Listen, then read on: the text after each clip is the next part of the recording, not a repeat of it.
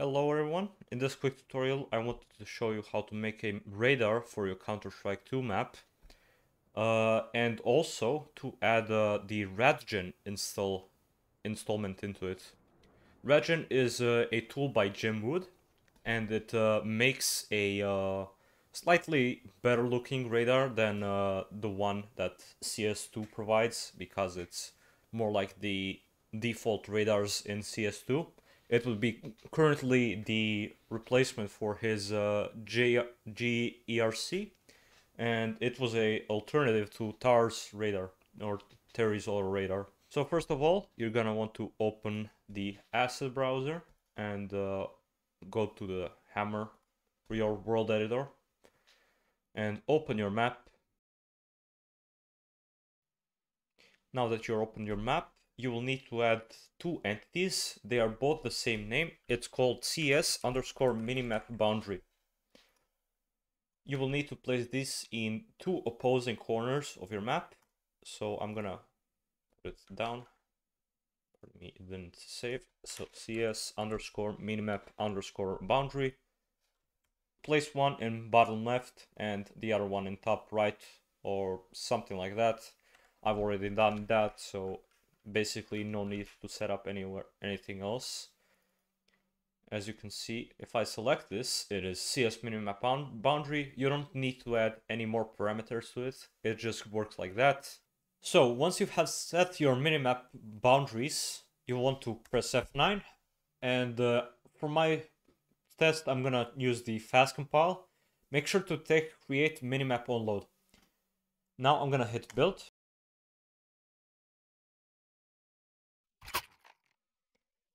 As you can see, it has generated the places where the bomb set is, but it hasn't actually loaded the map file because we need to actually add the material, or rather compile it. So to do that, you go into the material editor. I'm gonna close this because I was already doing that. As you can see, if you go into Counter-Strike Global Offensive, Content, CSGO add-ons, your map file, Panorama Images, Overhead Maps, it should have generated a TGA file that contains your radar. As you can see, I have a radar here. It looks flat because I have rendered it in fast compile. If you full compile it, it's gonna have shadows as well. So now you're gonna go into material editor and create a new file. My best results came by using CSGO decal modulate file, or shader rather. So you select your TGA file into the decal color and you're gonna hit save. And it's automatically gonna name your file. You just hit save, and as you can see, we have a sphere here. You don't have to worry about this because it doesn't matter. Now, what you want to do is go back into CSGO or Counter-Strike Global Offensive folder, and this time go into Game, CSGO add-ons, your map file, and then go into Panorama Images, Overhead Maps. There are two compiled textures here, or compiled materials. One is VMAT-C and the other is VTEX-C. You can see that there is a bunch of random letters here that you will need to actually remove in order for it to work. So delete everything between TGA and the .VTEX-C. Now try to run your map again. Just do map_workshop and your map name. You might need to load it a couple of times for it to set in.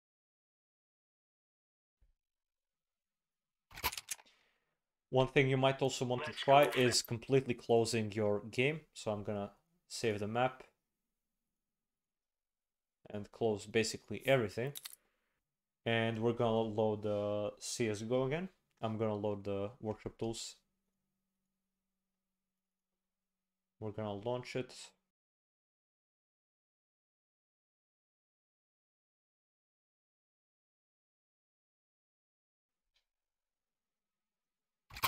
And there you go. You can see it has loaded map, so you might need to try to run the game again. To install the RadGen radar generator, first of all, make sure your game is closed. Now go into the RadGen releases on JimWood's Discord. I will have that linked in the description. And download the latest version. Since I've already done that, I'm gonna demonstrate just how to install it.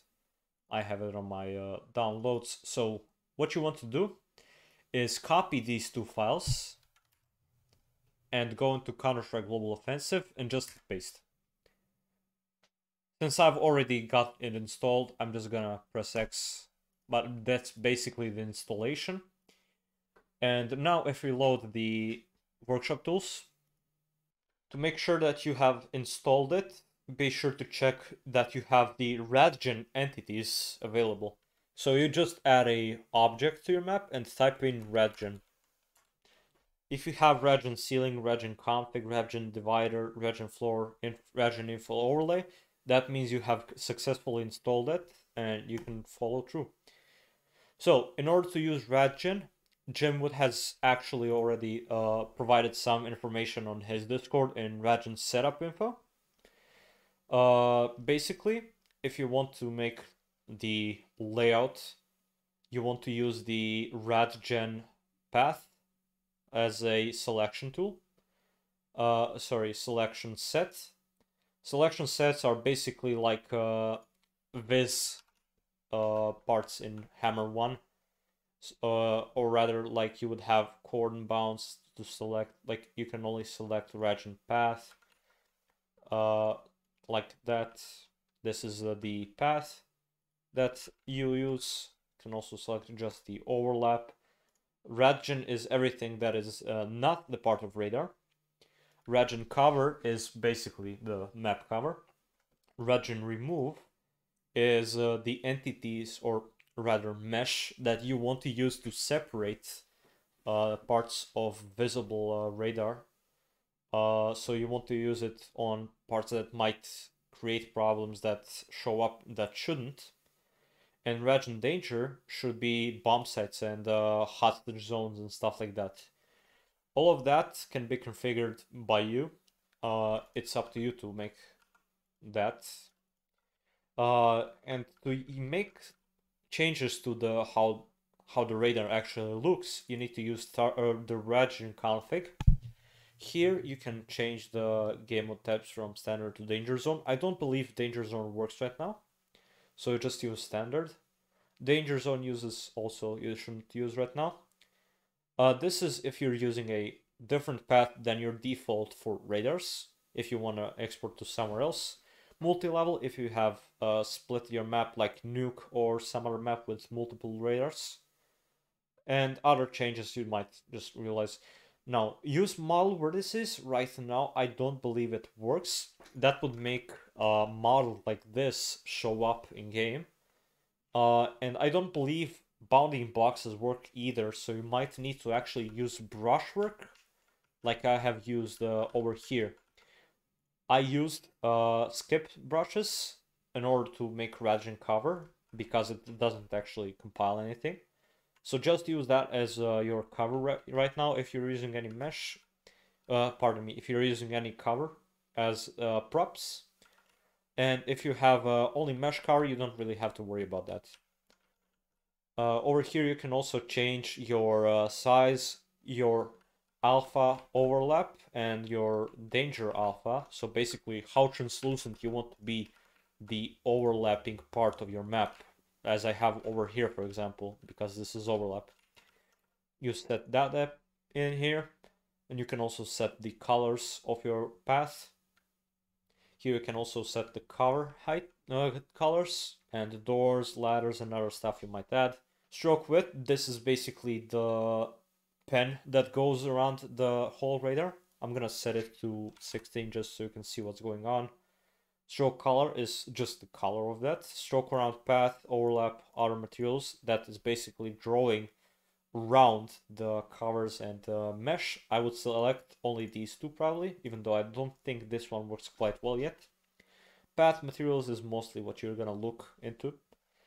And these other stuff, things over here you might want to consider, but most of it is in the beginning.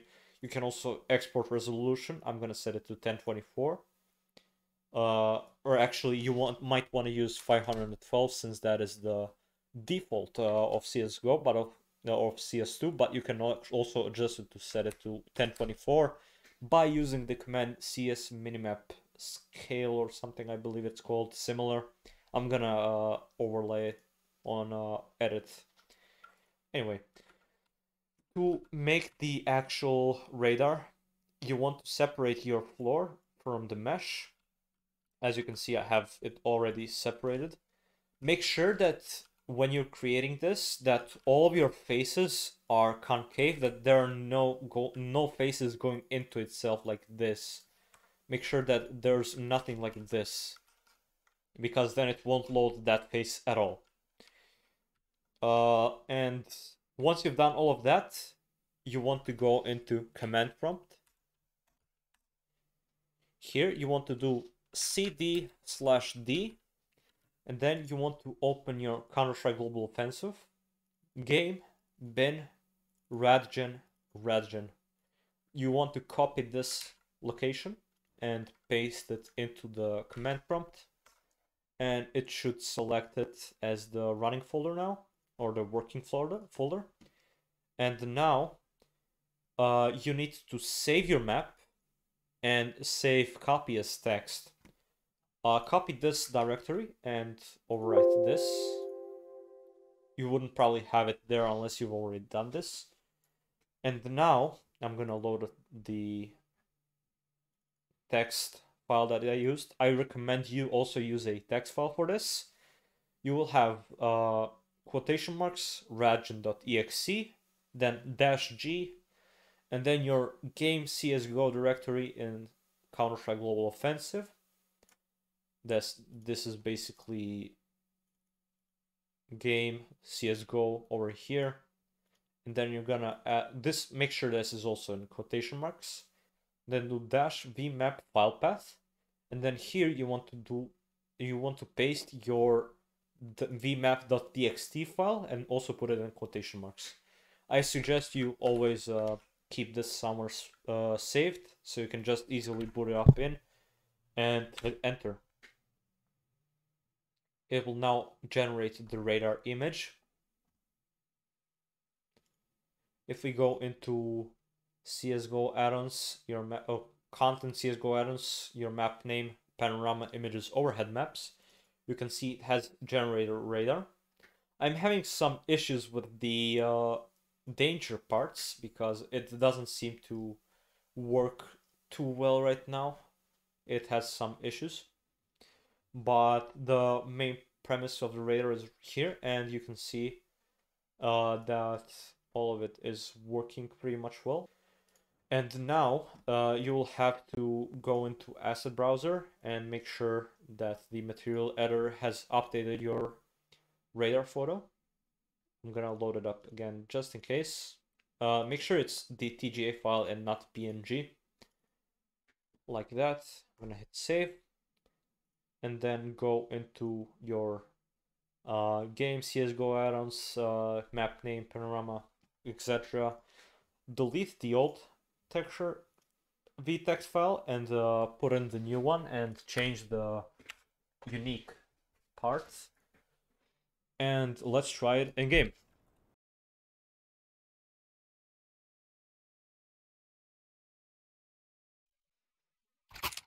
You might want to have to restart the game, as it again doesn't always load from the first go.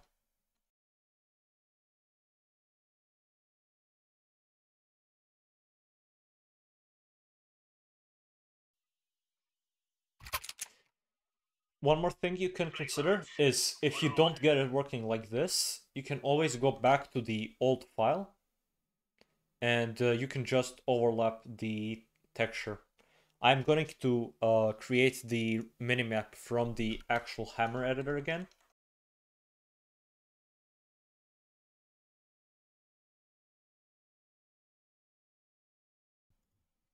Alright, so I'm going to open this.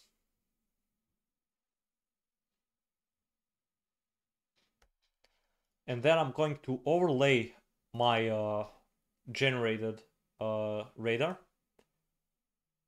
I'm going to add a 50% opacity so I can adjust the layer lines well. Tends to be around 540 if you're using 1024. and I'm gonna move it slightly to the right, and I'm gonna remove the opacity and delete the old one. All right, and then I'm gonna load through the material editor again.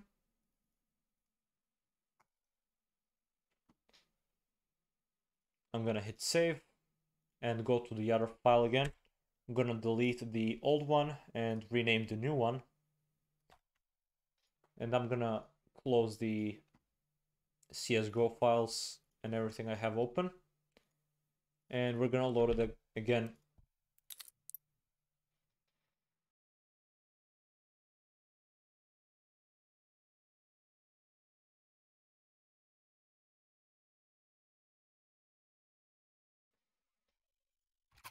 There we go. As you can see, it has loaded the radar. For some reason, right now, my builds don't work using the directly made TJ file from RadGen. So I would suggest you also trying to use the method of overlapping the CSGO generated one, or rather CS2 generated one. And then you can also edit it at the same time, and you can have working results. Of course, you might want to compile the actual map so it looks nice. And you want probably make the bomb sites look better. Right now I have something wrong over here, as you can see.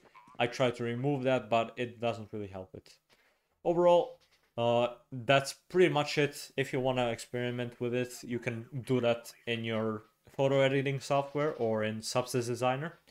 They have also provided some SBSR files, I don't know how to pronounce that, so you can make your custom textures. And that's pretty much it. I will see you in the next one.